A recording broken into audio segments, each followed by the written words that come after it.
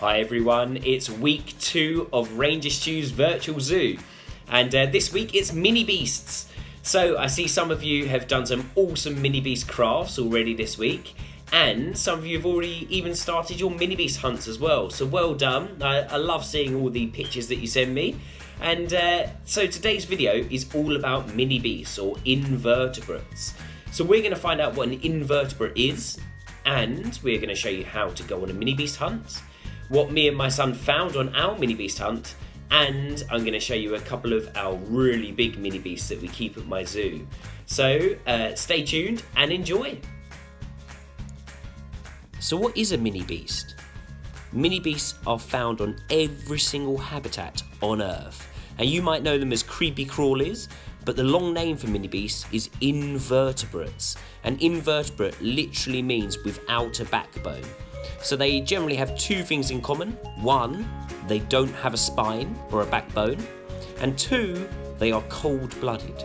So every single Minibeast on this earth, from the tiny microscopic fly all the way up to the colossal squid, have two things in common. They don't have a spine and they are cold-blooded.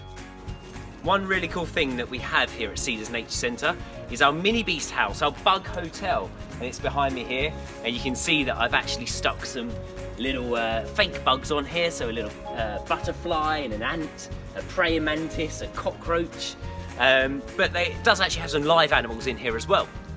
And so I've got my little magnifying glass, and what we like to do is we like to look inside of here and see what bugs we can find. Sometimes you'll find hibernating animals like woodlice sort of deep in the Minibeast house. Sometimes you'll see butterflies landing on here just for a rest, or maybe even a queen bee that's actually hibernating inside the Minibeast house. So it's really good for winter, really, when you have lots of animals or lots of creepy crawlies, Minibeasts, that want to find somewhere sheltered to get away from the wind and the rain and the snow, somewhere where the frost doesn't reach them. And so by having a big Minibeast house like this, it really provides a space for them to wedge themselves in amongst some bits of grass or twigs or wood or bricks. And they can really hide away there and wait till it gets a lot warmer, like spring as it is today. And when you're on your Minibeast hunts, take a little magnifying glass and you can see animals a lot closer. Say we saw an ant. Now obviously that is a ginormous ant there, but if it was a tiny... Oh, guys, there is an actual ant here. So what you want to do, I can demonstrate, have a real good close look. However, what you don't want to do, you don't want the sun to go through this lens. Because if you do that, you could actually essentially cook the animal that you're looking at, because that amplifies the sun's heat, and you don't want to cook anything, okay? So when you're looking at that Minibeast, that little ant, you want to make sure that the sun's not beaming down on them. But you can look really close and you should see the insects, like ants, have 6 legs. They've got these really cool antennae that they use to find their way around. Just loads of cool stuff, really, you can do with a Minibeast house. And we get lots of school groups that come in, and they like to have a little look at this as well and see what animals they can find. So you don't necessarily need a Minibeast house to find creepy crawlies, but I thought I'd show you a little bit about our one as well. So we're going to have a look in my own garden and see what we can find.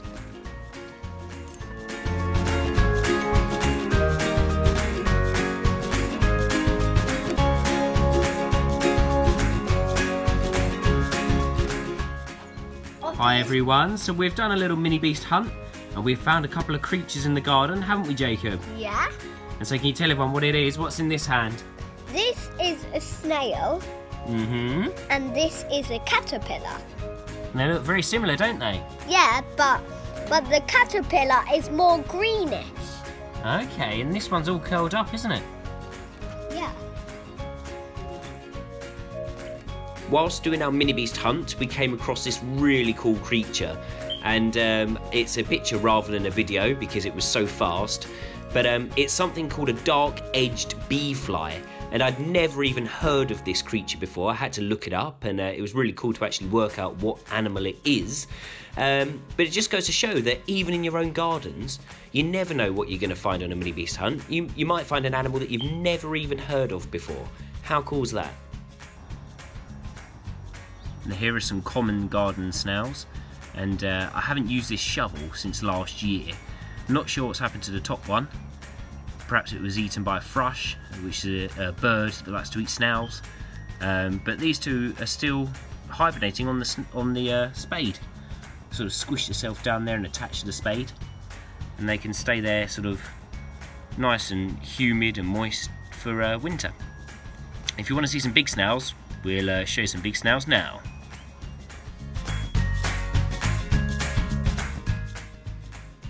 So if you thought those snails in your garden were big, look at these guys. These are giant African land snails. And this is what they would naturally look like. They've got a lovely patterned shell with a little grey foot there. This one here is actually a rescue, and so its shell doesn't look as good, but it does have this lovely yellow foot, and that means it's somewhat of a partial albino, I believe. It's not a full albino because its shell would be white as well. And these aren't even fully grown yet. These guys will grow to about double the size that they are now. And where they are found in the wild, they're found in sort of humid areas, because snails need a lot of humidity to survive. They've got to have a bit of a wet foot to move around, and it is called a foot. Their entire body is a foot. They do everything with their foot. They eat food for their foot. They poo for their foot. Can you imagine that? Not pooing for your foot. Don't put your foot down the toilet. But eating through your foot. Crazy stuff. And this one now is actually coming out. I'm going to see if I can turn it slightly. See if you can see its little eyes. Here you go. You see that? And so they have 4 what's called tentacles. I used to think they were called antennae, but they are actually called tentacles. They've got 2 on top, and those are their eyes. And they can see shadows with that, not very well at all. And then they've got 2 underneath, and that's how they taste the air. So they go, oh, what's that? Grass. Leaves, McDonald's, and so they can find their way around. Loves a Big Mac, and so they can follow their way around by using their tentacles to sort of taste the air, I guess. And so they are amazing animals, these guys, and like I say, they get about double this size, which is a massive, massive snail. But we're going to look at some other mini beasts now, so I'll end this here, and let's look at one with perhaps a few more legs. So this animal does have more legs. Sorry, I should have given you a spider warning, but it is a Chilean rose tarantula. And Chilean rose tarantulas, like all tarantulas and spiders, have 8 legs, or I should say they have 8 true legs. They have 2 little things that look like legs at the front, but they're actually called pedipalps. I'm going to bring it a bit closer, don't panic. Hopefully you can see the pedipalps. Can you see them there? One there, one there. And that is what they use to flick food into their mouth. So they have fangs that sit underneath those pedipalps, and they inject those sort of fangs into their prey. They will then inject venom into that prey. That animal, I'm going to make sure he doesn't fall. She is a girl. She's called Tallulah, by the way. But they'll inject that venom into that animal and turn the insides of that animal into a bit of a milkshake consistency, really.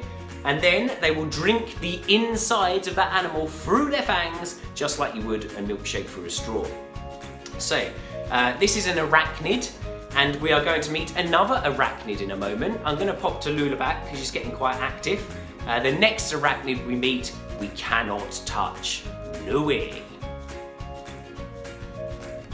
So this is our second arachnid. It is a tri-coloured burrowing scorpion.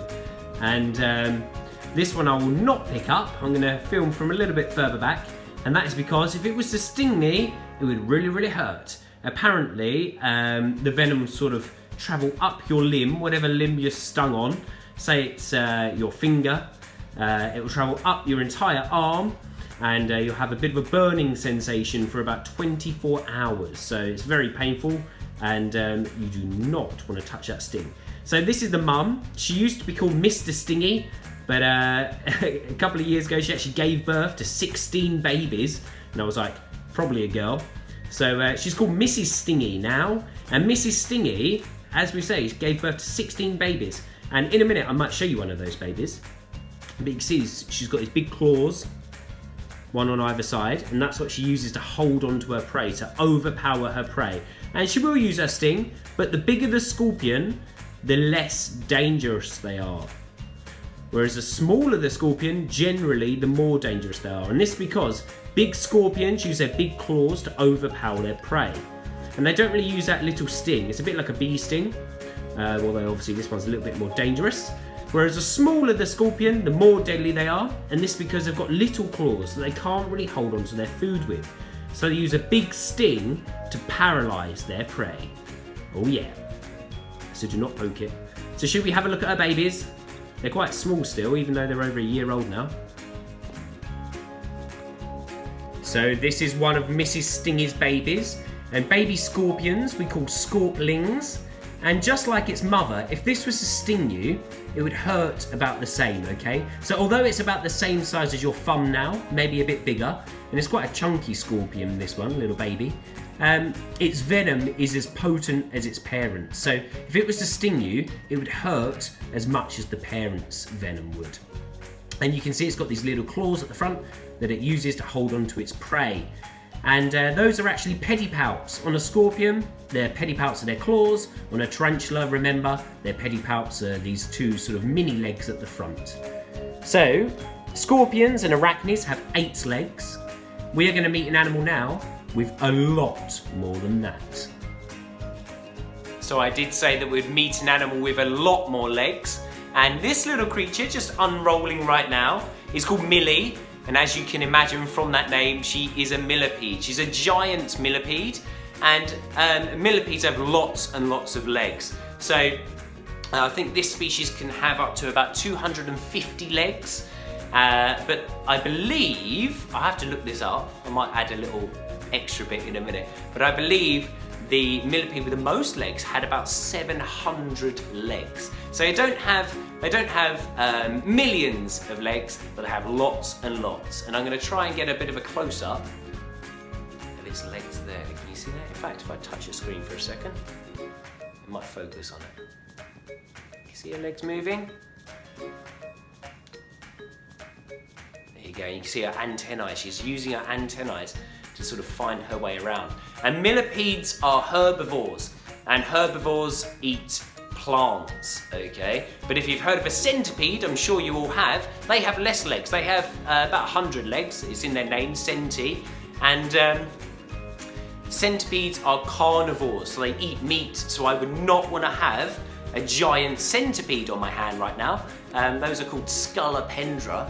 And apparently if you are bitten by a scolopendra centipede, the pain is so extreme that some people have been known to pour boiling water on the wound to try and get rid of the pain. So not nice at all. Look, she's going for a bit of a wander there. Oh, you can see her legs very well there.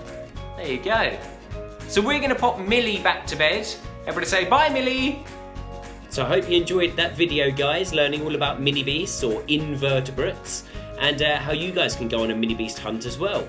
And don't forget, when all of this is over, come visit my zoo, Cedars Nature Centre. You can see the millipedes, the scorpion, the tarantula, the snails. They're all on display. And your school can even come along and do a mini beast hunt. So guys, take care, stay safe, and I will see you soon.